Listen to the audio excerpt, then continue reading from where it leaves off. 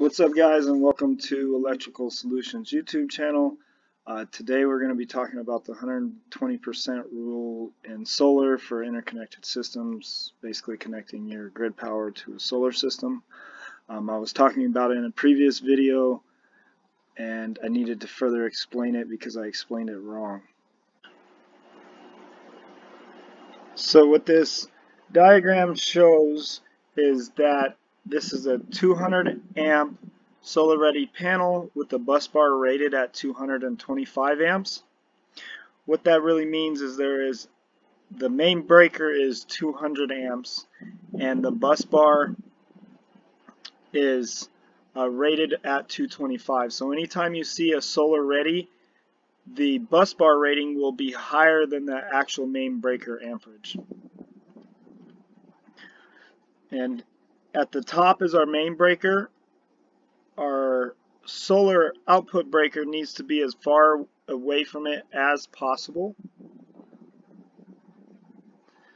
So what the 120% rule says, that the main breaker plus the sum of 125% of the solar output breaker needs to be less than 120% of the bus bar rating.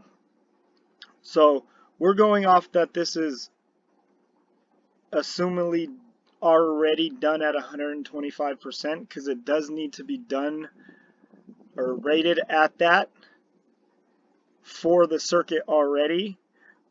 So 200 plus 40 equals 240 amps. 225 times 120%